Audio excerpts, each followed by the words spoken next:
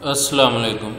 Next question 4 है, if the given figure A B C D is parallelogram, मतलब अगर वो डायग्राम पैरेललोग्राम है तो फाइंड हमने क्या करना है, एक्स एंड एम। फाइंड क्या करना है, एक्स एंड एम। तो ये पैरेललोग्राम हमारे पास A B C D given है, तो पैरेललोग्राम की प्रॉपर्टीज़ को हम यूज़ करेंगे। ये 55 11x और 5x प्लस एम प्लस 10। तो इसको सबसे पहले जो है वो हम पेज पे लिख लेते हैं, ये हमने लिख लिया। तो पैरेललोग्राम की प्रॉपर्टीज़ क्या है हमारे पास कि ऑपोजिट एंगल इक्वल होते हैं। ये हमने जो फाइंड करना था वो लिख लिया। ऑपोजिट एंगल क्या होते हैं इसमें, इक्वल।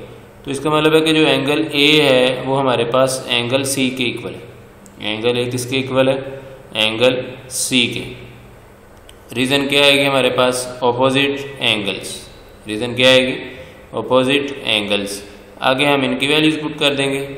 तो एंगल ए की वैल्यू क्या है हमारे पास 55 और एंगल सी की वैल्यू क्या है, फाइन वो हमारे पास 11x डिग्री है।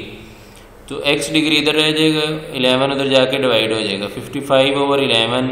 तो x डिग्री हमारे पास कितना आ जाएगा, 5। x डिग्री क्या आ गया, 5।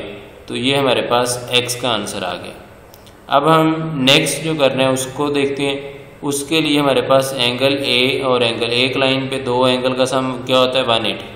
एक लाइन पे दो एंगल का सम क्या होता है, 180। और 180 का को क्या कहते हैं, सप्लीमेंट्री एंगल्स। क्या कहते हैं, सप्लीमेंट्री एंगल्स।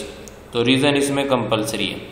तो एंगल ए हमारे पास गिवन है, वो हमारे पास कितना है, 55। और एंगल डी कितना है, 5m प्लस 10 इक्वल टू क्या आ गया, 180। तो 5 हम एज इट इज़, 10 प्लस 55 65 बन जाएगा, और 180 एज इट इज़। तो 5m 65 उधर जाके क्या हो गया, माइनस। तो 180 में से 65 माइनस करेंगे तो 115 आ जाएगा। 5m इक्वल टू क्या आ गया, 115। m हमने फाइंड करना है, 5 उधर जाके डिवाइड हो जाएगा।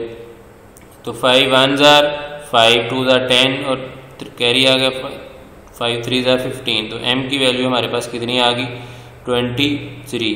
तो इस तरीके से आप लोगों ने ये क्वेश्चन करना था। m भी फाइंड हो गया है, तो ये देख लें x भी फाइंड हो गया, दोनों ही फाइंड करने थे। होप कि आप लोगों को ये तरीका समझ आ गया होगा। थैंक यू एंड अल्लाह हाफिज़।